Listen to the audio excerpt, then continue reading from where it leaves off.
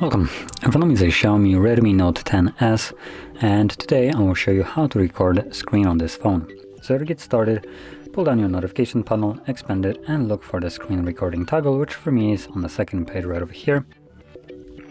So once you find it, simply tap on the toggle. It will start recording, as you can see right over here. So whatever you will do right now will be recorded by the device. And once you're done, you can simply tap on it once more and then select the red square to save the recording. Now this will save the recording to your gallery application.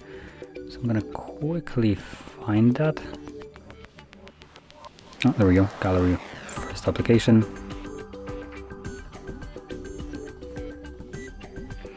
So from here, we're going to navigate into albums, where you'll find video, and there is the recording.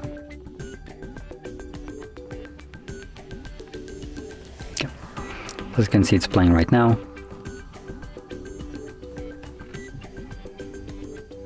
And there we go. So, if you found this video helpful, don't forget to hit like, subscribe, and thanks for watching.